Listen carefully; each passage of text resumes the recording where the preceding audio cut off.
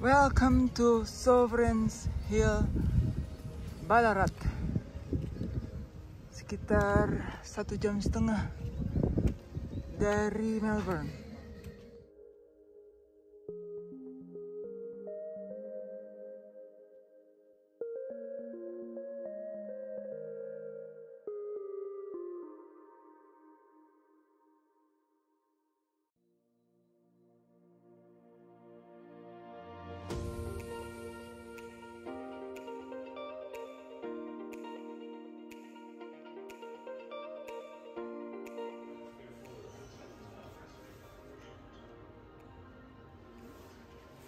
Men, women, large family with the children all crying.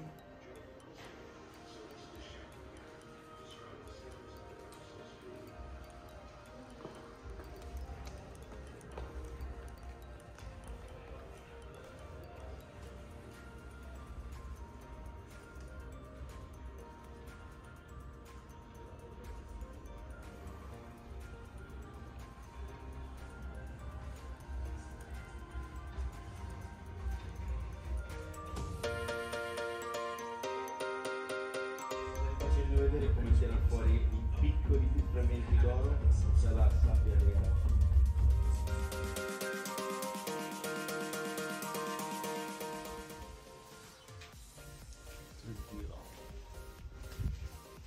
Madame Marie Dure.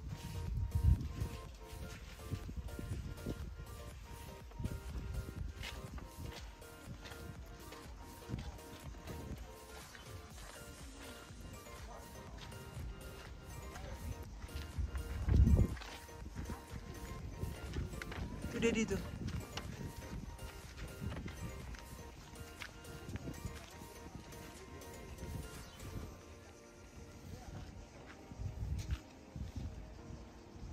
Ocean horses. Ini digging tour nih 11.30 tapi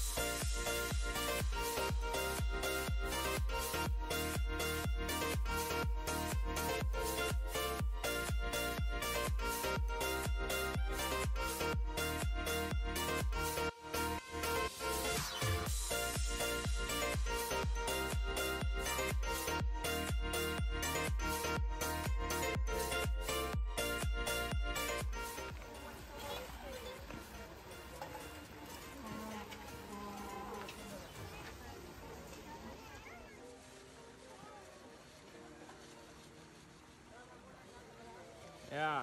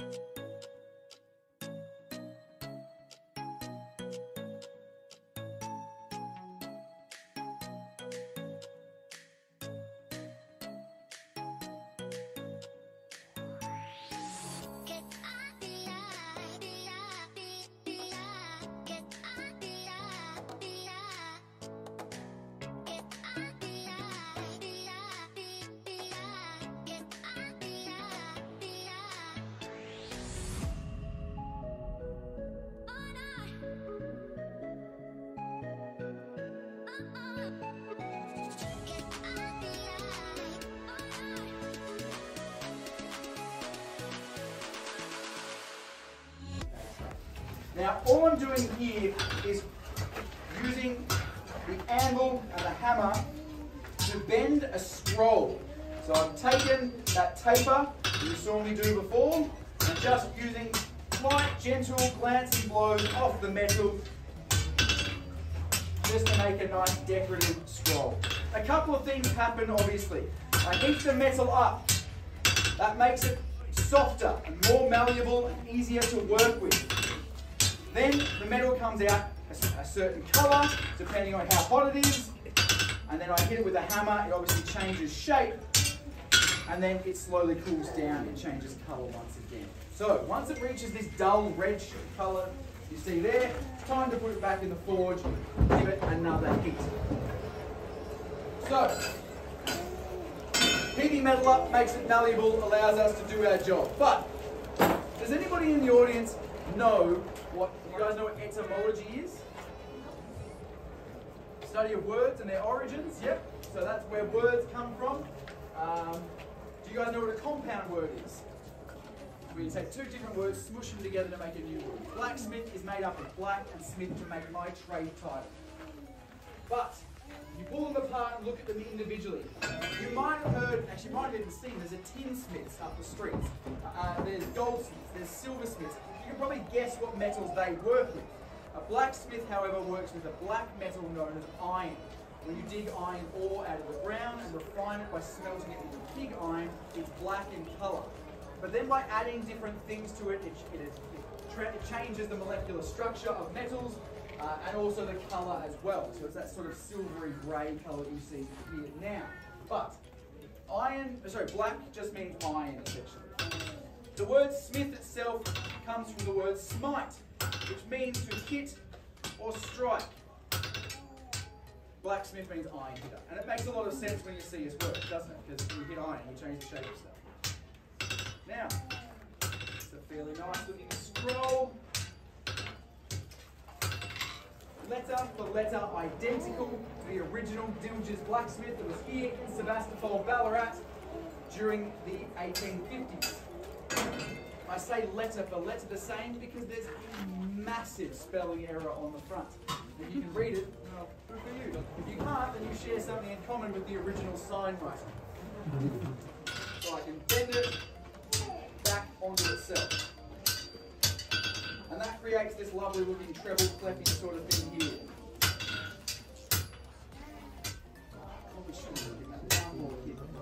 Anyway, there we go. So then we've got the decorative part.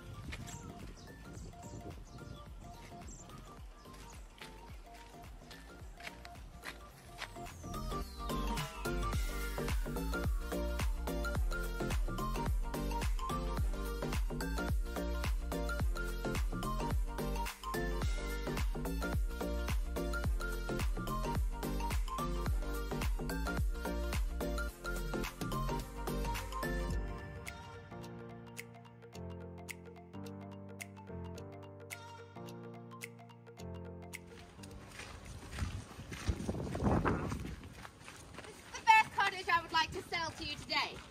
This is Linton Cottage. Now, as you can see, it comes equipped with a wonderful garden for you to be able to specialise your green thumb a little more. Now, the couple that used to live here was, of course, Mr. and Mrs. Linton. Now, when they first arrived here, they didn't have a lot of money. They did, however, have a wealth of knowledge. And so, when they first arrived here, they were able to create this first gable that you can see here. Now, of course, this does look quite rough. They did it with their bare hands. They planed it all themselves. That wood would have been very hard for them to come by as well. It would have taken quite some time. But as they were making this and making their house a home, they were also making their garden to pay for, of course this is an additional charge, to pay for a nightman to come of an evening to empty your outhouse. They opened up this back flap here.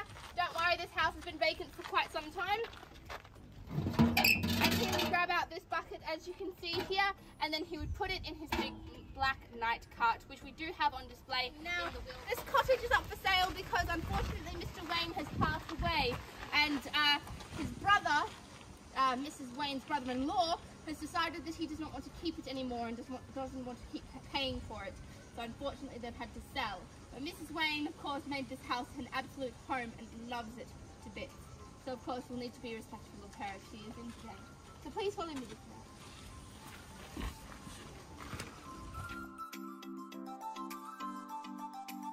Have a look at this beautiful room. As you can see, we've got the finest wallpaper on the walls for, I would say, family of yourself a nice wash. Got a washcloth here and some tallow soap made of animal fat.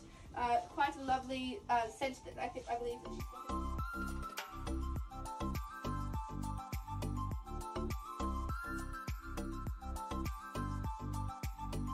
You've got, of course, a butter churner. You've got the finest in China as well. So honestly, I do recommend this house. It is quite fantastic. But we're not quite done yet. We're going to head into the backyard now.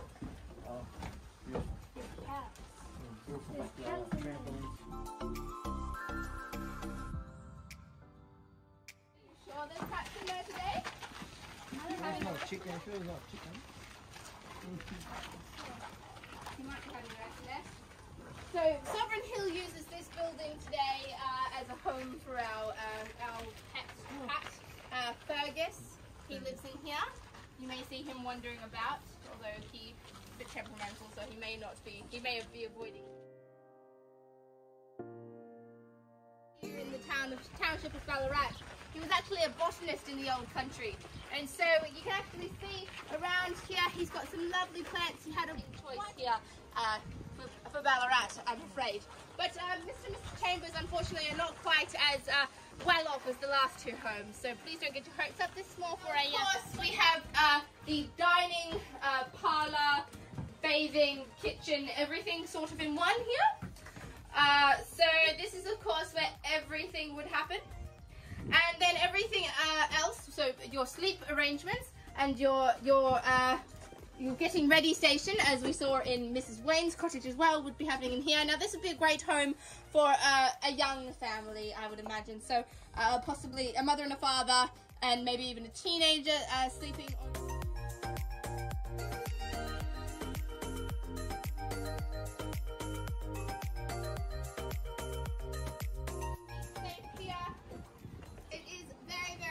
fantastic part of this home, ladies and gentlemen.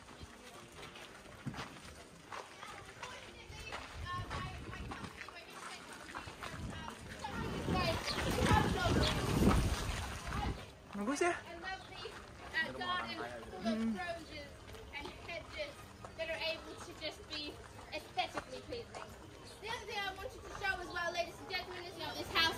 Now this bluestone, this particular bluestone, it was from Buninyong. It's pronounced off in the distance, ladies and gentlemen. This house also does come equipped with a mangle as well, ladies and gentlemen, I might add. At the back of this home you'll be able to see a mangle. It is quite useful if you're doing your laundry. Of course, if you have them, it's a little easier and will make your laundry come back faster, I suppose. Now, of course, a mangle, for those of you who don't know, for the lower class here, if I had the means, I would be buying it myself. Now, Mrs. Davidson, unfortunately, is a bit of a hypochondriac, but it means that it sells this house quite lovely because there's quite a lot of herbal medicine. Sitting on here on the porch, having a scone with some jam and cream, and you can have a bit of tea, of course, looking out at all of the campfires. area is burning. Now, please follow me. We're going to head on to the wonderful green colour in all of her paints and her wallpaper. This is quite in style, ladies and gentlemen. This time we'll go for quite a bit of money. But before we begin this dining area colour, it's such a vibrant colour. We actually, the company that we got this through is using arsenic to provide such a wonderful, wonderful colour. Of course, this home is very, very spacious. So if you would like,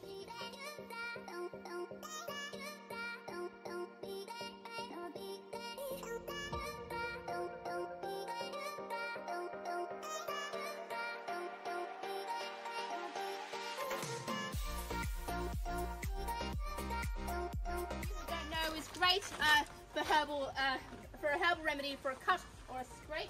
You can make a poultice out of it with your mortar and pestle, and you can a little bit of water as well. It's fantastic for cold and flu symptoms, for fever, for colic, for headaches, for everything really.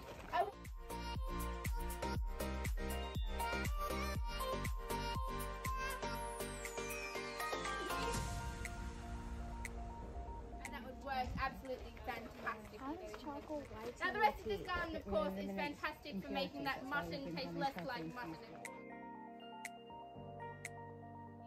It's mulberry season, ladies and gentlemen, coming up. We've got some lovely mulberries around the corner there, which is actually wonderful. We'll do those auctions later on in the week. Thank you very much, ladies and gentlemen, for joining me on this tour. If you would like to learn more about the jobs that the men in this house and many others would have been doing, I recommend taking yourself onto a mine tour, or perhaps going to the steam surface machinery tour, which is at 3:15, ladies and gentlemen, just in the boiler house.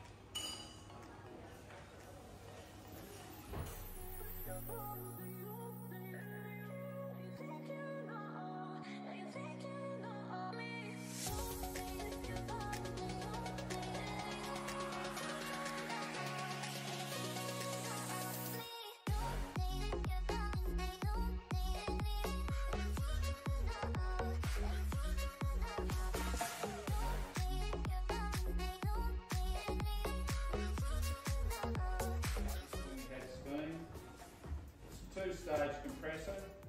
The compressor part is at the right-hand end here in front of me, and the left-hand end is the steam engine part, and you can see it's got a governor on it. So you set the governor to whatever speed you want the machine to run at, and it will then govern the speed. So the way it works is that if the machine is going too fast, the balls will fly up, and there's a butterfly valve in this display. So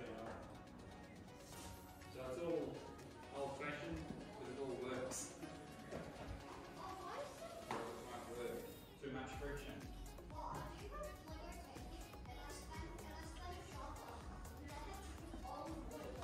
Yeah, all the balls pretty good.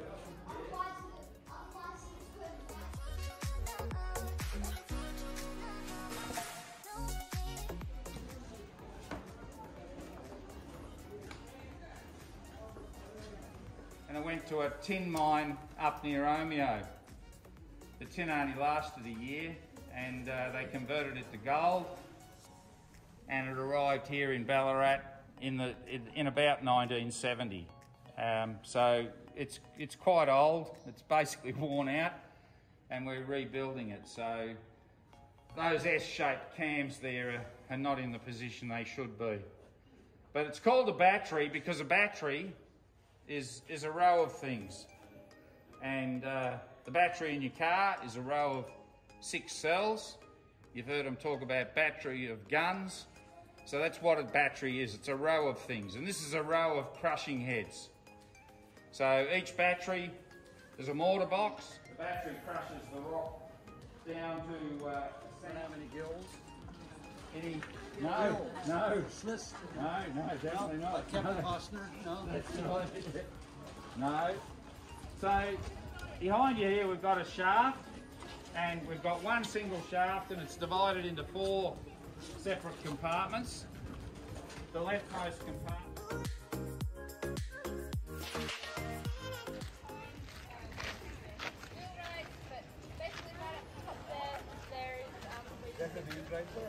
The wheelbarrow right there, like 2 streets over. There's a bowling alley right down the end. Can make it there as well.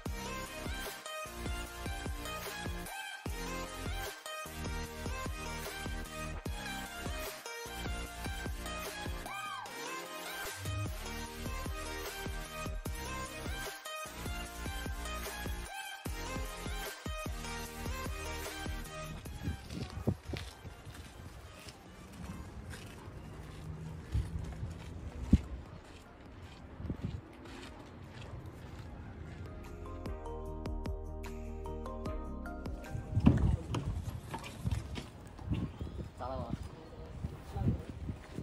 Oh, jangan kecewa lagi.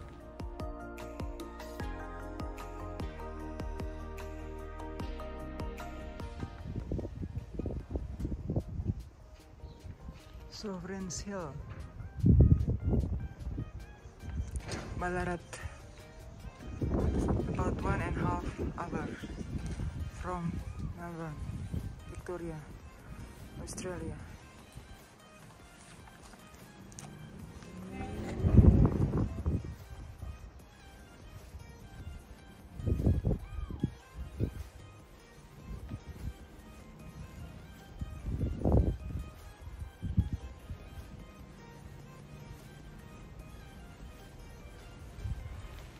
Post office is the original one.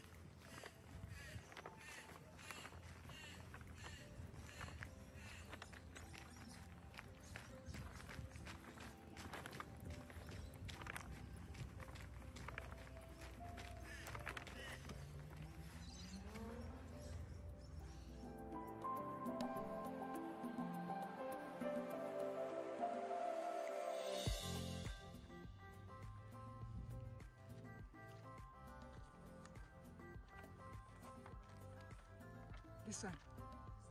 Yeah.